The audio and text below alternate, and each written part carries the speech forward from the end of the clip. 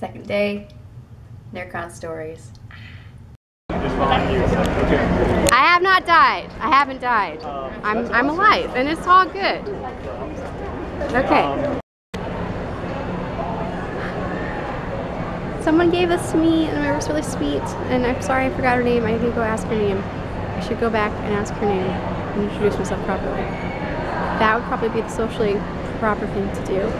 But she's an artist, and she's awesome, and I'm going to make a YouTube video about her later when I get back home. Alright, thank you so much. Bye.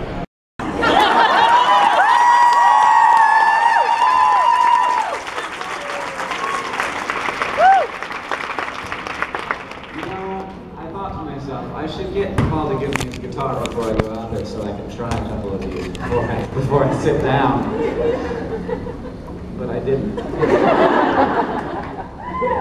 I said I should get Ron to give me his guitar before I go out there, but I didn't. I have confidence though that I can play this one. So I wrote a song right before the last Harry Potter book came out. From the moment we could speak, we've been telling each other stories, and since then our stories have been defined and created us. Every human society that wants to behave different first has to change the stories they tell.